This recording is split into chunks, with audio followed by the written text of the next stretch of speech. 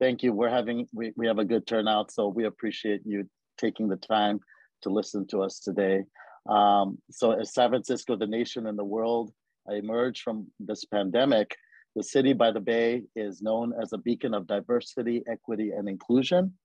And our sponsor, Wells Fargo, today is proud to be launching the celebration showcasing these shining examples of diversity.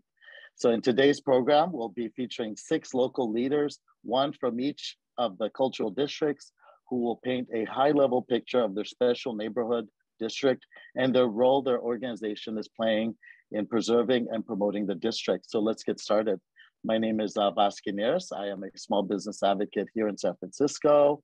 I was born in Greece, and my father had grocery stores in the Mission, the Excelsior, and that's where I really understood the value of small business and what they do for the community. As we all know, they're more than just places of commerce, and culture is such a big part of that as well. And now I have this agency. I'm one of the co-founders. It's called NextSF, and we create private-public partnerships to promote small business, neighborhood corridors, and culture that's right here in San Francisco. So today I'd like to welcome you to our Cultural Districts Community Forum, which has been sponsored by Wells Fargo. In this program, we are presenting a curated collection of districts. These districts include Calle 24 in the Mission, Japantown, the Castro LGBTQ district, SOMA Filipinas, and the Leather and LGBTQ district as well in South Market. By the way, a cultural district is a geographic area within San Francisco that embodies a unique heritage and receives financial support from San Francisco. Each of these districts is defined by its residents and cultural and historical contributions to the city. For example, these districts may have locally owned businesses, music venues, and colorful and festivals, which define a district. So before we start our program, we have a few housekeeping rules. If this webinar is being recorded, so if you miss something, if you want to hear it again, or if you want to share it with your friends, community, wait for the follow-up email from us, or you can go to our YouTube channel, watch this program and all the other programs that we've been doing for the past 2 years. There's a nice selection, and it's a nice way to refamiliarize yourself with the city, the people that keep it thriving, and also the cultural institutions that keep it thriving as well.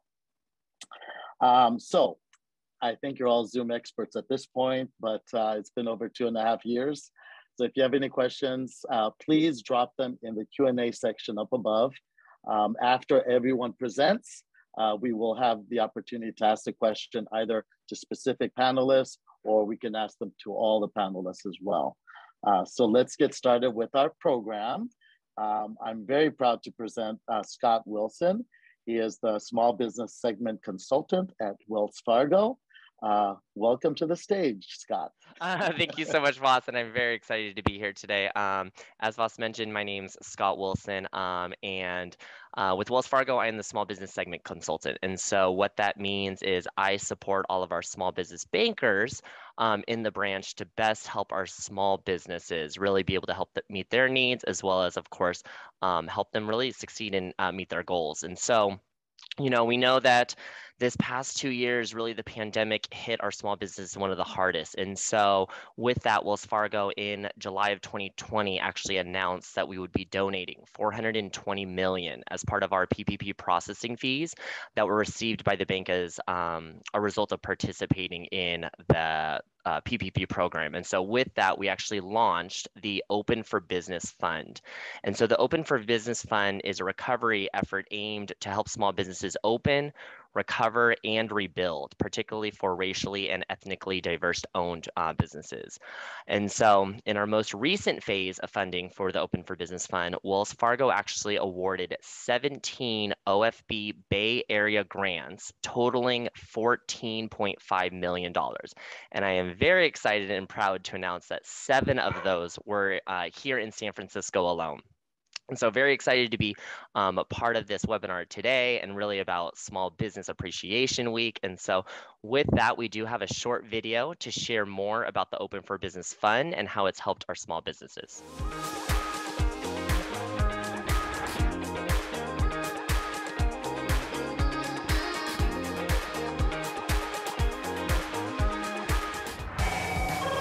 Good afternoon, Le Printemps. Before COVID hit, the shop was doing fantastically.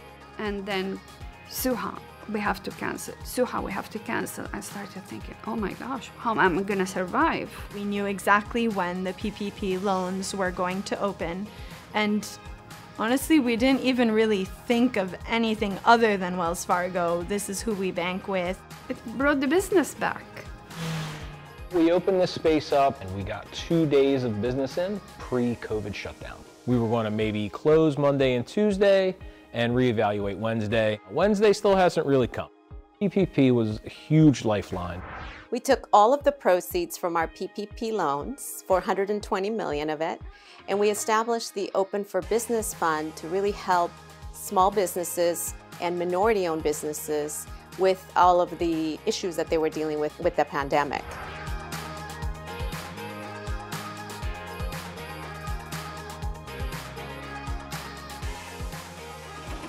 We were making sales like crazy. All of a sudden, COVID hit. It's like, what just happened?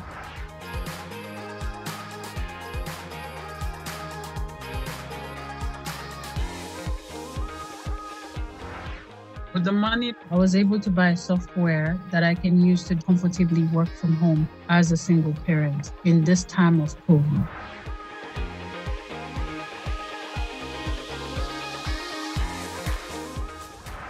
We worked with an amazing team at Wells Fargo who was able to walk us through every step of the way to acquire that SBA loan. We are a minority-owned business, and Wells Fargo opened the doors for us.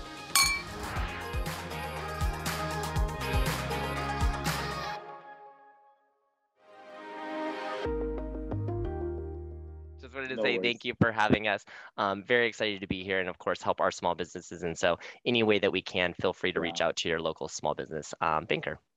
Thank you. And you know, these are stressful times for small business, I might add, and just for the audience. And this is National Small Business Month. San Francisco has Small Business Week, which the chamber is organizing. And you know, we always say small business is big business. There are actually 90,000 businesses in the city. Half of them are considered small. That means they employ 10 or less employees, but they employ almost 400,000 people in the city. So it's a huge part of our culture, our economy. And at the end of the day, actually City Hall states this, if we change our buying by 10% to local shopping, it creates $100 million back to the local economy. So, you know, we know Amazon is convenient, but please make your buying, you know, think about what you buy and who you support. So thank you, Scott. We appreciate that. And before we start our program with the panelists, we actually have a very fun video showcasing the cultural district. So Dominic, take it away.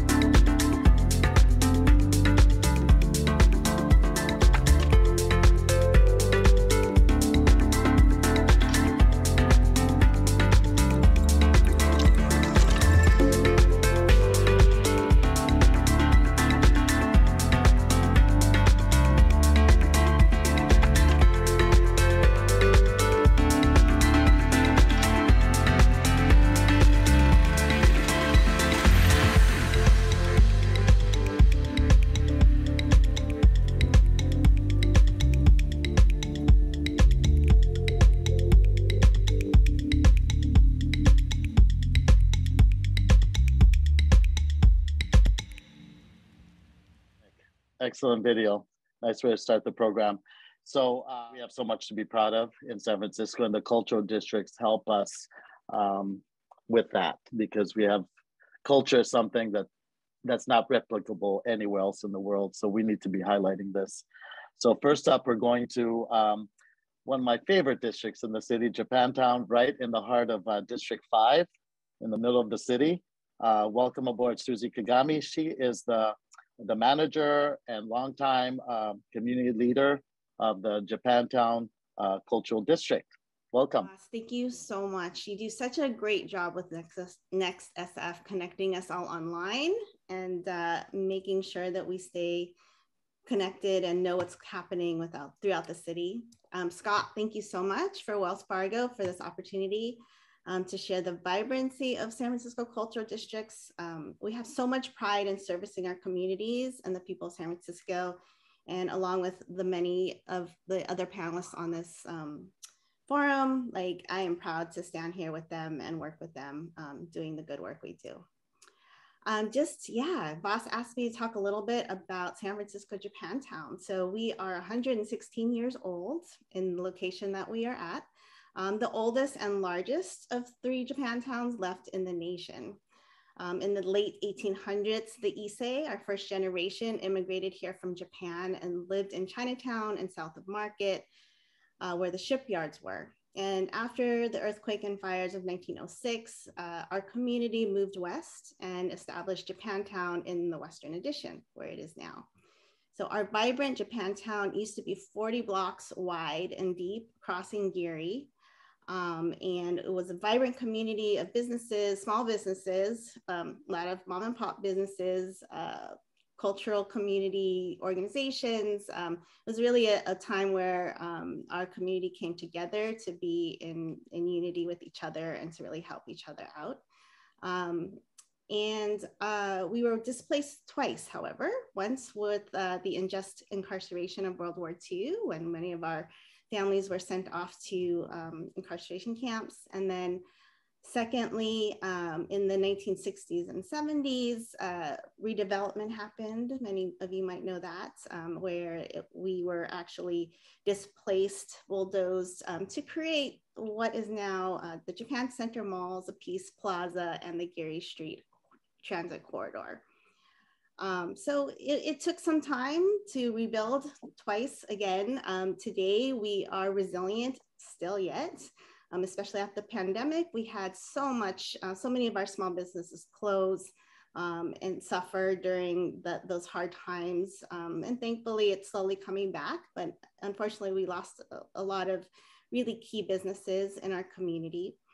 But, you know, we look to the bright side. And today, our Japanese and Japanese American community, we all commute into the district, but we all celebrate our cultural assets, such as our festivals, as many of you know, Cherry Blossom, Nihonmachi Street Fair, our small businesses, a place, you know, our eateries, which I'm sure most of you enjoy, and shopping to attract the young folks back to our community. Right now, our Japanese Americans community come into Japantown to really raise our children there. And that's how I was drawn back. My child went to Nihonmachi Little Friends, our cultural preschool, went on to JBBP, our Japanese bilingual program, one of 2 in San Francisco public schools that provide Japanese curriculum daily to our kids. Language programs, taiko classes, Japanese Cultural Community Center, and our seniors. We have a great senior program as well. Japantown is one of the highest density of seniors in San Francisco. So yeah, what is Japantown Cultural District? Today, we are a beautiful intergenerational mix of 4 to 5 generations, Japanese American, mixed race, newcomers from Japan. We're home to over 10 legacy businesses within 5 blocks. We're home to a Julia Morgan National Landmark historical building, which houses one of our only authentic no theaters on the West Coast. And we have over 60 cultural arts and groups, pre-pandemic. So we are really helping to perpetuate those and keep those sustaining in Japantown.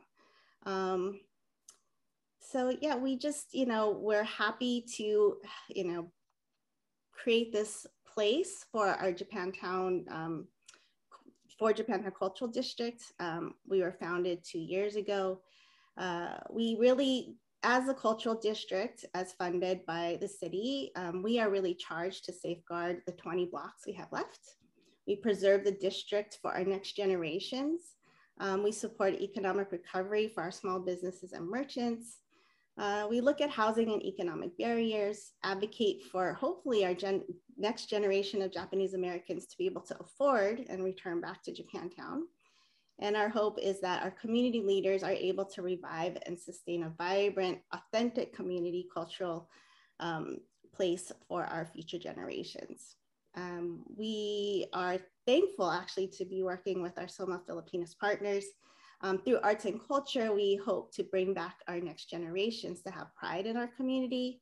And we are working on an arts and culture hub called COHO, cohosf.com. And it's really a return, a hope and a beacon to return our next generation of Japanese American communities back to Japantown.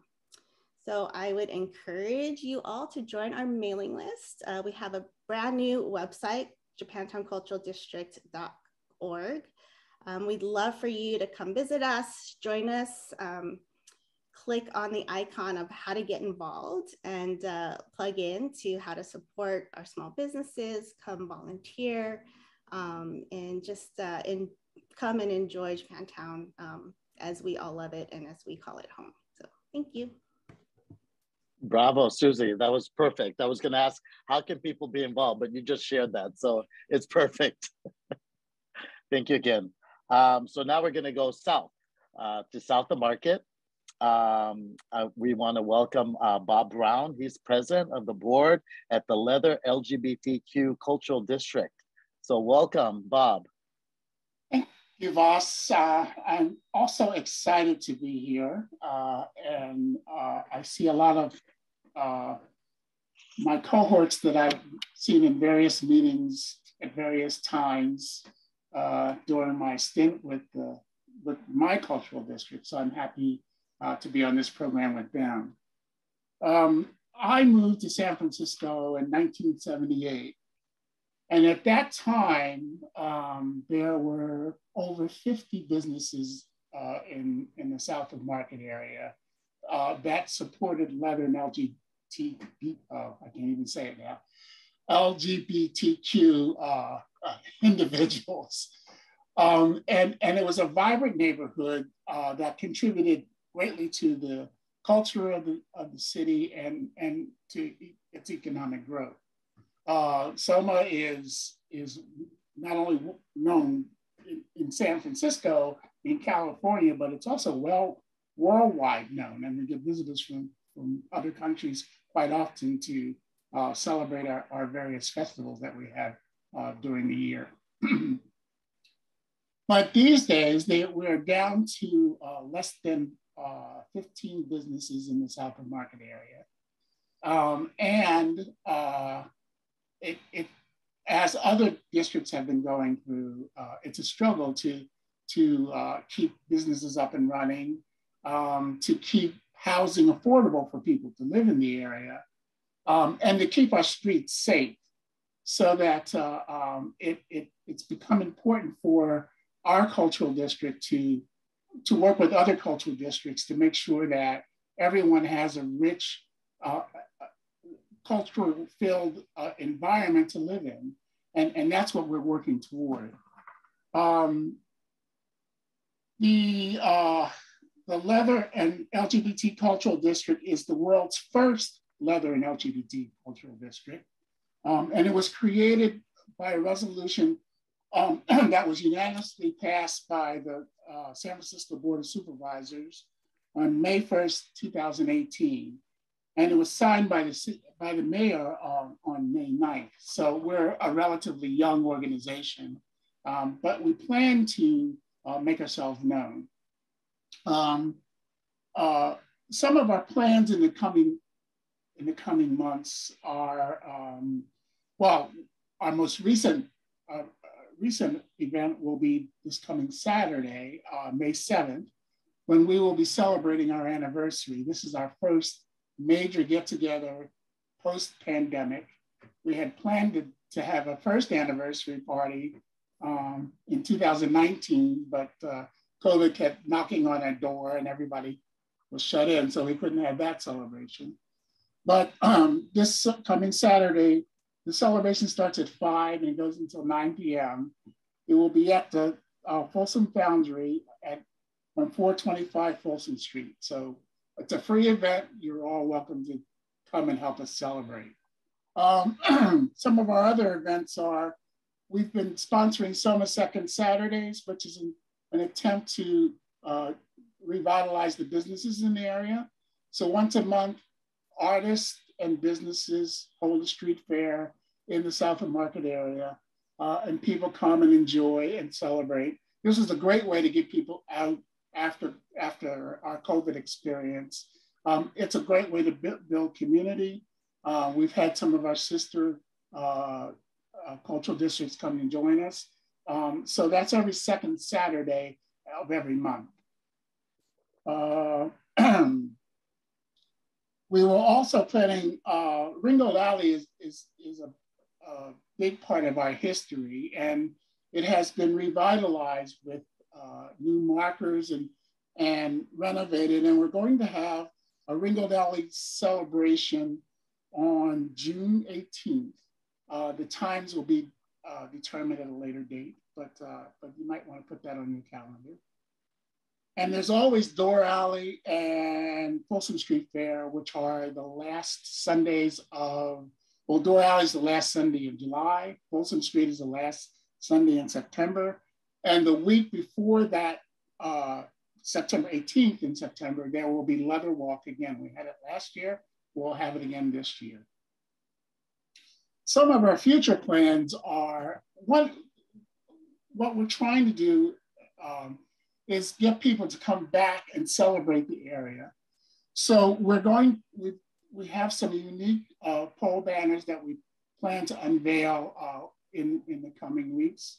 We're also going to have sidewalk plaques and markers, historic markers in the area, similar to what you find in the Castro district. But we're also going to be marking buildings with plaques of historical significance. And we're also planning to install a gateway to identify the neighborhood. Right now, it's either going to be on the corner of 8th and Folsom or 9th and Folsom. We have to work with the city on that. And the gateway is being designed right now, but we hope to have that revealed in the coming months. One of our biggest projects are murals, and we have a couple significant murals in existence and a couple more going up. Last year, we unveiled the Sylvester mural, which is on the side of the Oasis Bar. And we are working on a Showtime mural, which will be unveiled on June the 2nd, and that will also be on the Oasis Bar. Mr. S, which is our iconic leather goods vendor in the South of Market area, has agreed to have a mural put on their building. And we're hoping to start work on that in June, and we'll plan the unveiling sometime later on in the summer. And we're just now starting to have some discussions on putting a new mural on the side of the Eagle Bar. As a lot of you may know, the Eagle has been designated a historical site, and this will be help commemorate that designation. Thank you, Bob. Finally, we are working on a business incubator project where we're going to help new businesses come into the area that have a focus on leather and the LGBTQ community. We hope to start that program sometime in July or August. And our long-term goal is to build a community center in the area as a place to welcome people home back to the South of Market. So that's what our leather and LGBTQ cultural district is all about these days. Thank you.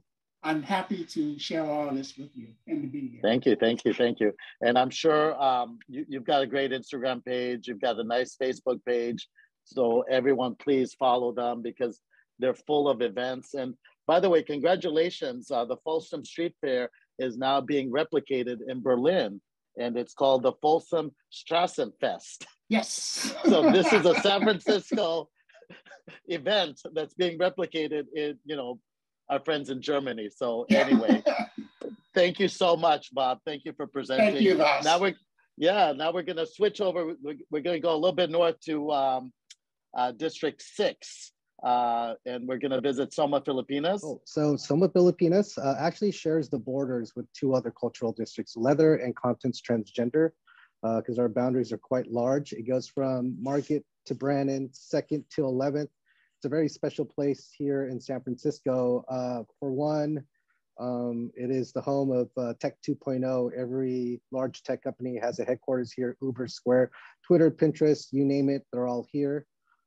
Second, it's also an area that is designated for redevelopment by the city. So this map is actually from the planning department. So any buildings that you see are like yellow or blue or green. This is where they're telling developers to buy buildings and property so they can build up to address our housing crisis. So we really see the things that are happening in South of Market in terms of economic development and disruption are kind of trends that other communities may find themselves in the future. But the challenge that our organization, Cultivate Labs, in partnership with SOMA Filipinas, is trying to solve is, how do we make ourselves look like Chinatown, Japantown, and Little Saigon? We were just legislated in 2016, and these different Asian communities have been around for decades, if not for more than 100 years. And what really kind of sets these Asian neighborhoods apart is that they have a commercial corridor. So when you've entered or left, which is kind of a challenge that we have in SOMA Filipinas because we have such a large area. But most importantly, a commercial corridor addresses income inequality, the most vexing problem of all residents in the Bay Area. There's a lot of different ways to solve income inequality. There's good government policy, and there's also getting a good job. Obviously, Filipinos have figured out how to get into healthcare because so many of us are nurses and doctors. Some of us will go into the good government job, others into tech, maybe some into real estate development. But what we're really focusing on is really developing and cultivating creative entrepreneurship in our district. And so one of the ways that we've done this in the past 5 years is produce an event called Undiscovered. To the outside world, it's a big creative night market filled with Filipino food and arts and culture. There's over 15 different food vendors, 40 different retail vendors. It moves around year to year out of a function because every large parking lot in San Francisco gets developed into a new building. But that really challenges our community and our team to really push harder and to make this event bigger and badder every year. And from that night market, what we've seen is that we've seen a dramatic growth in economic activity with a lot of our micro enterprises. We started with $125,000 in initial funding from the city. And then in that first year, we doubled that into $250,000 in economic activity. When I mean economic activity, that's sales within the marketplace to all of the vendors. And every year would grow 10%, almost like if we were a little Asian economy tiger. And then the pandemic hit. And so we're still recovering like everybody else. But I think in 2022, we might hit that 300K mark again. So outside of producing night markets, we've also gone into the business of placemaking. A couple of years ago, OEWD and Zendesk gave us like $40,000 in a sliver of a parking lot. And they asked us, what could you do with it? And we imagined creating a health and wellness prototype that we call the Undiscovered Court. It was built by 70 volunteers and was based off Filipino vintage sales. And we made a half-court basketball court. We rang it with like food trucks and did different kinds of health and wellness activities, which led us to the next project. So after that one shut down after 2 months, we won an RP from the city for an even larger parking lot that's 9,000 square feet. It's located on Mission Street between 5th and 6th Street, where we organized over 350 volunteers over the course of 6 months during the darkest days of the pandemic when there's nothing to do. We had them grade gravel and create this beautiful Technicolor oasis of a performance stage for our vendors and performers to perform safely outdoors. And this is the other side of it. It's divided by a bus that we've turned into a psychedelic jeepney and rang it with planters filled with calamansi trees that are completely mobile. And so we're able to host mini food festivals, other nonprofit events, Filipino martial arts classes, you name it, we can host it there. And beyond that, we also have other programs that I'll let Aaron discuss. So my name is Aaron Orcino. I am the program manager for Seed Network. And Seed Network is one of the programs from Cultivate Labs that is the umbrella organization for what you just saw for Undiscovered Night Market, for Capo Gardens, and Seed Network handles the small business programs for Cultivate Labs within SOMA Pilipinas. So I'm going to be touching on 3 of our programs that I help to lead. One is called Seed Network, one is called Seed Accelerator, and one is called Little Pina. So these are just some of the businesses that we've worked with in the past, helping to solve their problems. We do have kind of a specialty in the retail and food space, but these are just some of our alumni that have gone through the program and are achieving success around the city now. So first, we're going to talk about Seed Network Grant, and I have to give a shout out to Scott at Wells Fargo. Excuse me. It wouldn't be possible without him. This time around, I mentioned that we had a kind of a focus on B2B, and we wanted to kind of extend this to create a larger network and start to include more B2B service providers. So the way that this grant works is this year we're going to give out 6 grants, 2 per quarter. And the way it works is that any minority-owned business in the entire Bay Area, they can apply for a grant. We'll do an interview with them to understand their needs and their problems. And then we'll try to make them with another business in the network that is a service provider. So specific services like marketing, legal, social media, public relations, branding.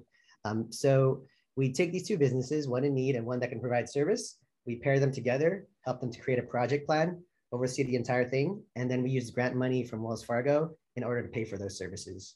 So the idea is that we keep money within the ecosystem, we build bonds, we create a network of trusted providers. You know, as business owners, there's so many things on your mind and you have 100 plates spinning.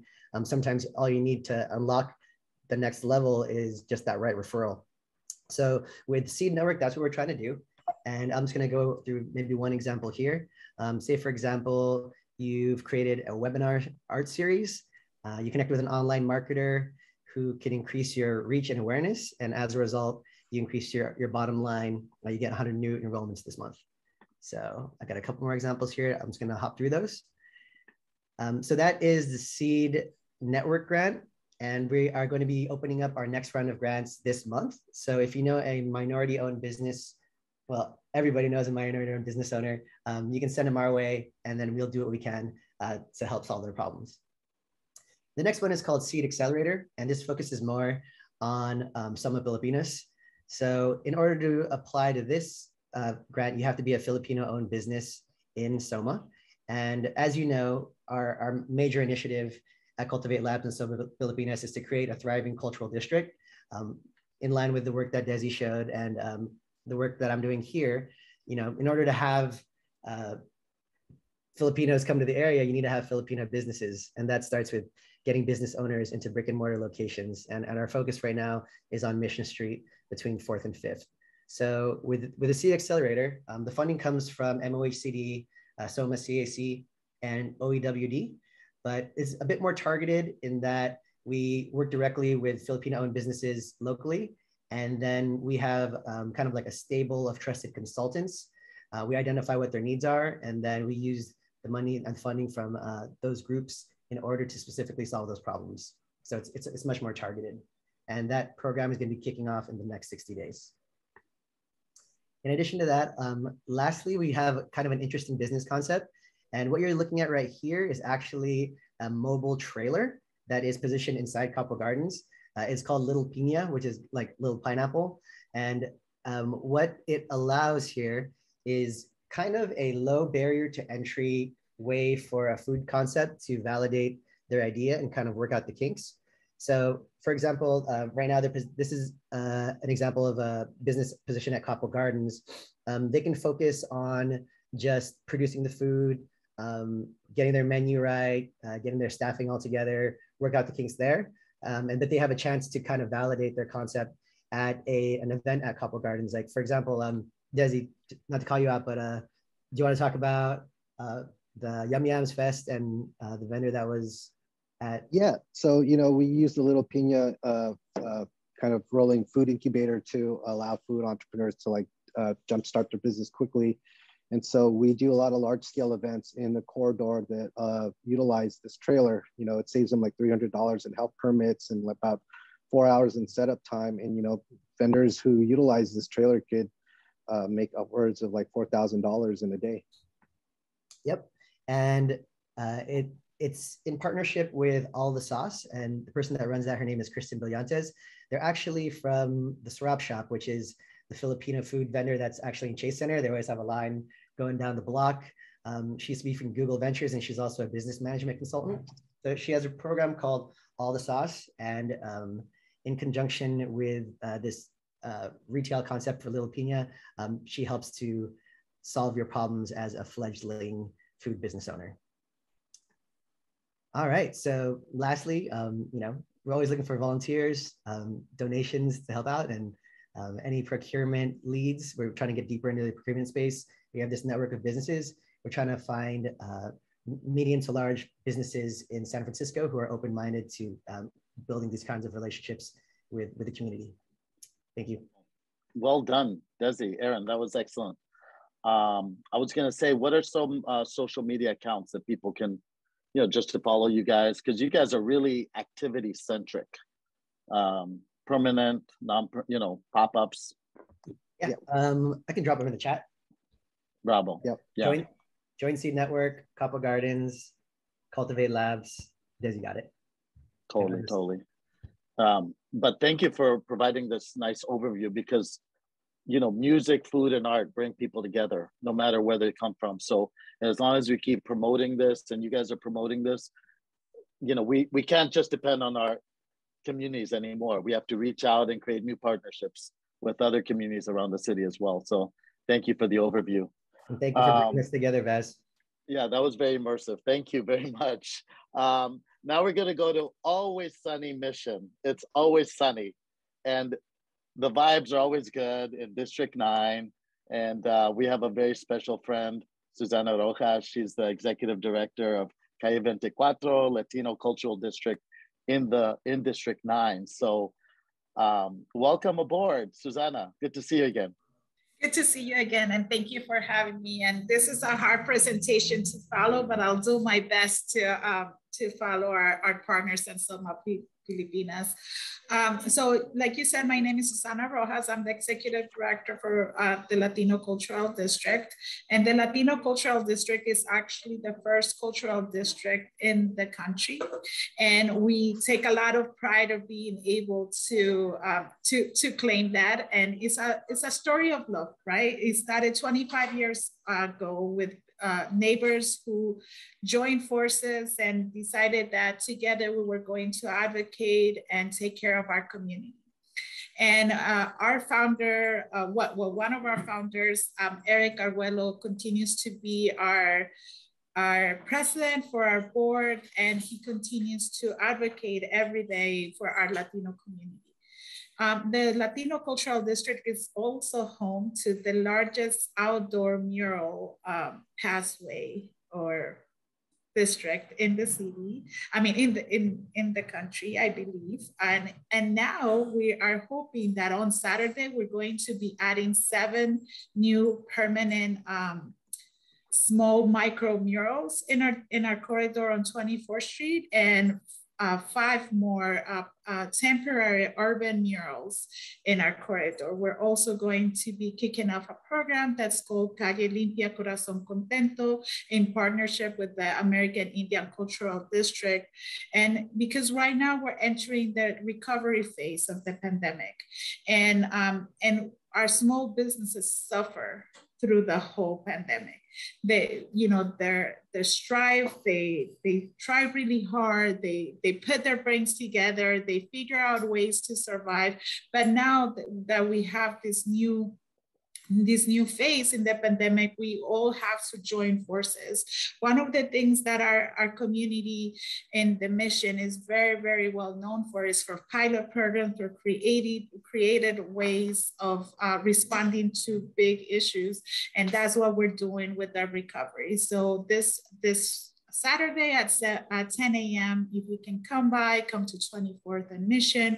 We are going to have a big cleanup. And if you ever gone to a Latino household on a Saturday when people are cleaning, you're going to have music, you're going to have the whole family involved. You're going to have food. It's going to be a party while we're cleaning. That's what we're doing this Saturday. We have live murals going. We're going to have DJs all along the corridor. We're going to have community members coming together to shower our community with love and help us clean. And we're launching our vendorship program where our vendors on Mission Street are going to be outfitted with the same merchandise. When you come to the Mission and you get off 24th and Bart, you're going to be able to see the vendors completely identified and be able to say, okay, this is a small business that I want to support and that I want to give my money to. So we hope to see you there. Right now, this project, as you guys can imagine, is a pilot. So there's a lot of moving pieces. We are extremely hopeful, but we also know that if people ever want to come and volunteer, we're going to be doing these events quarterly. The next event is going to be on August 13th, and we're going to be focusing on the north side of the Mission to support our sisters and brothers at the American Indian Cultural District, and we'll start on 16th and we'll do the same thing or a variation of what we're doing on 24th Street, on 16th Street. And we just want to be able to, like I said before, shower our community with love, because what we learned through the pandemic is that when community comes together, when community works, with the city, with the members of our community, with our small businesses, with everyone, then we succeed. And that's what we're trying to do. So please come over, get some good food, get a little bit of cleaning going, and watch some beautiful art happening this Saturday. Thank you. That was beautiful. Good. And that's what the mission is about, right? Heart, hospitality. Thank you. Next, we're going to cruise up to the west side. We're going to go up towards the west, the Castro, and I have my new friend, Levi Maxwell. He is the Workforce and Economic Development Committee Chair for the Castro LGBTQ Cultural District. Welcome to the stage, Levi. Hi, y'all. I'm happy to just have heard all y'all. Like, I used to live in the Latino Cultural District, spend so much time in SOMA and the Leather Cultural District. My family has connections to the Japanese Cultural District in Western Addition.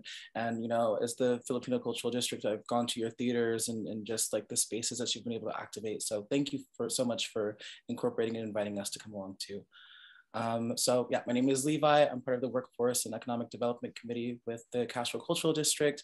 We're a cultural district that was signed in by London Breed back in 2019, July. So we're not the newest, but we've been able to kind of like ground ourselves a little bit, establish a kind of mark in our neighborhood. For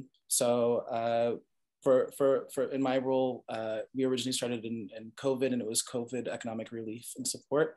When we first came on, I think there are some established programs and organizations and businesses in the neighborhood who are like, who are you guys? Like, they were very hesitant to work with us, but we were able to provide vaccines, and we were able to prioritize workers from different businesses and establishments to be prioritized. So that we were able to, have someone come on their work break to be able to take 5 minutes, be able to skip an otherwise long line to get their vaccinations and go back to work and ensure that they had a level of safety. And that was for anyone who worked at any of the businesses in the Castro, regardless of their place of residence, because as LGBT people, those of us who know the Castro know it's not the most affordable neighborhood to live in, but it takes individuals from around the city and around the Bay Area to make this place possible and kind of provide an opportunity to be our authentic selves, regardless of our incomes. So we did a round one business support with Healing Cuts, which is a Latino-owned business that's in the Castro next to Bo. And we're actually going to be beginning our part two with a total of $60,000 in our first fiscal year with them. It's been a pleasure and a joy to like figure out like what are the kinds of businesses that we need beyond just services, but who are the kinds of people that we want to see represented more as business entrepreneurs in the Castro. I think we all have our idea and our, we have our idea of who is someone who lives in the Castro, who is a business owner in the Castro. And it's honestly understanding the history of the Castro being not the first gay neighborhood, but the first gay middle-class neighborhood. Polk Gulch was a gay neighborhood that was really working class and trans forward, of color forward. Then Jose Sarah in North Beach was also an of color working class kind of like community leader and activist. So it's like, how do we change the tone of the Castro from being one of exclusion to one that's like actively creating queer leaders and a queer presence that also recognizes the cultural diversity of San Francisco and the Bay Area as a whole. Also, wait, am I talking too fast? You're good. You're good. Good information. I think one of the really important things that the Castro Cultural District is doing right now is modeling business practices around cultural competency and cultural humility. When we were doing vaccines, we had to ensure that we had security. Of course, anyone in the neighborhood was able to access vaccinations, and we are currently in the midst of a housing crisis, and there are individuals who are on the street. However, the security that we have that we were able to hire, for example, was this amazing queer woman who had a sense of knowledge of harm reduction, of active communication, nonviolent communication, and then we're just trying to showcase what are the kinds of things that we need to see to make a more well-rounded community that is centered around harm reduction and safety. And speaking of the vaccinations as a whole, COVID has been rough in the Castro. Bars are a centerpiece of our businesses. Everyone comes here for a party. When Biden won, the entire neighborhood blew up. It's just like, this is a celebratory neighborhood. But it's just like, I think one of the really important things that we've been able to do in the Castro Cultural District is creating a chess report. We're able to get over 100 people's inputs of like, where are we at? What do we need to focus on? And where are we heading in terms of funding, goals, and what should we put our focuses and energy on? I think the Castro has a level of visibility, not only on a regional scale, but on a global scale. And I think what's important for me to recognize and what's important for the board to recognize is how we do things here might be and will be replicated elsewhere in LGBT communities. So the focus that we need to have now is how to incorporate people who are not the traditionally associated people of the neighborhood. And how do we showcase that like we are at the precipice of change, and how do we create more, how do I put this? The way in which we're able to create greater stability is through a strategic desire to bring different people together. And understanding that diversity is more than just a whole bunch of color Benetton faces, but a diversity of outlooks, a diversity of opinions, and a diversity of strategies is what will keep us as the LGBT neighborhood that we all know it as. Thank you. That's beautiful. Bravo, Levi. That was excellent. Thank you. I just want to thank you all for giving your overview, because San Francisco is blessed in many ways, and it's not always a perfect picture. Sometimes it's contentious, but I personally appreciate the way we are a collaborative bunch and we celebrate our differences. And in many ways, San Francisco is a city of outsiders, that has come together, and we've created this amazing city. But I just want to mention that this is a curated selection of cultural districts, and there is an African American Arts and Cultural District as well in District 10. There's also a Compton's Transgender District as well in the middle of the city. And there's actually an American Indian Cultural District as well in the middle of the city too. And hopefully we'll have another opportunity to highlight them as well. So I'm speaking to you, Wells Fargo. But it's almost time, but I do have a question for you all. We're entering this Q&A period right now. Quick question all around. We've been through tremendous change with COVID. We don't want to delve too deep into that. But I just want to get positive takeaways. What did we learn from our COVID experience? Susie, you're first. Me personally, I think for COVID, it made me really realize what's important to me. My friends, my family, my connection to our people in our lives that matter. And also meeting, the ability to meet people online has been amazing too. So that's what it, with all the, awful things that COVID brought, it also really brought some wonderful things and friendships as well. So that's what it did for me. Bravo, good point. And I would agree with you, like these programs that we're doing with NexusF, we get people from Europe tuning in, from Asia.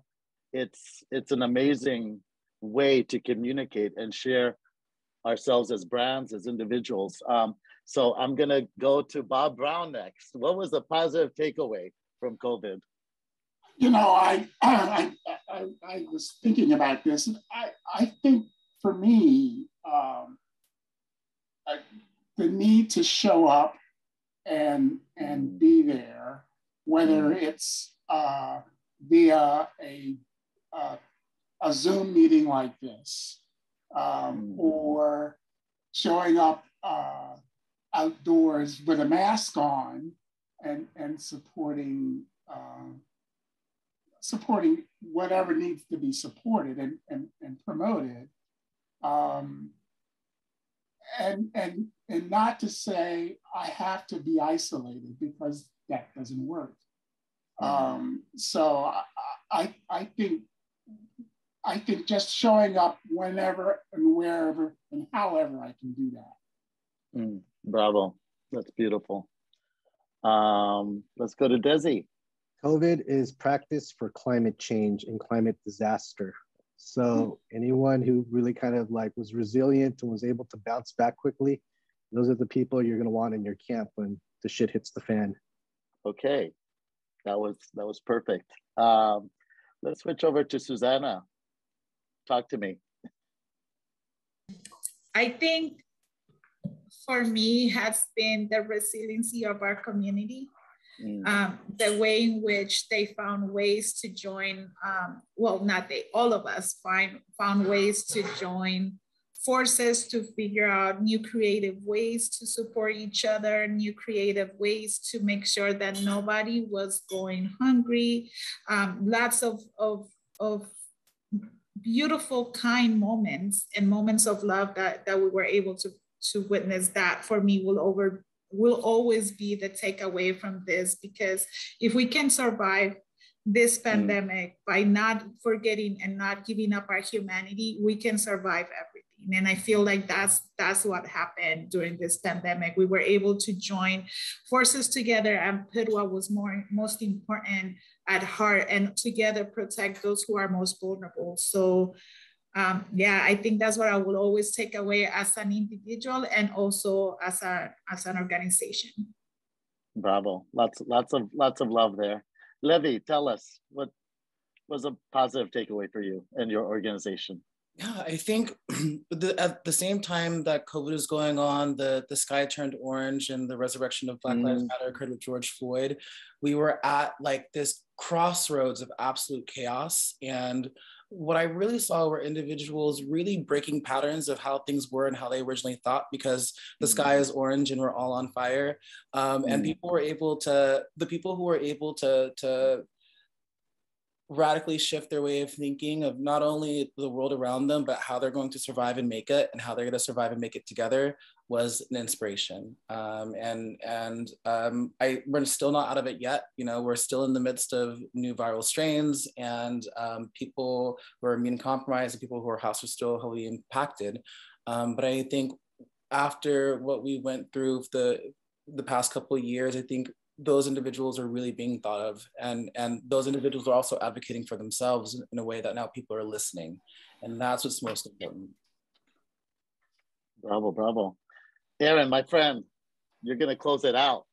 Everyone took all the good words already. Oh my gosh. Mine was gonna be resiliency.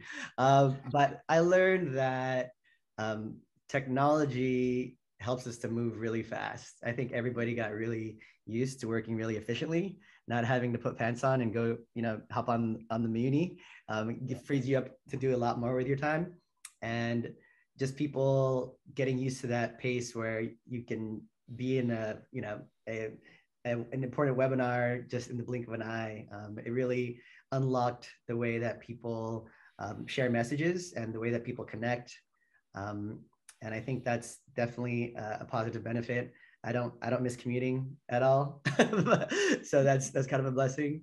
But on a personal note, it's to realize who your loved ones are and keep them close. So thank you, guys. Oh my God, this has been such a great program. Just want to thank you all. This is like a shining example of San Francisco's resourcefulness, innovativeness, sense of community collaboration, and you guys are shining examples of that. I really want to thank you for joining us today. But all good things must come to an end. This program is coming to an end now. I want to thank you again sincerely for joining us.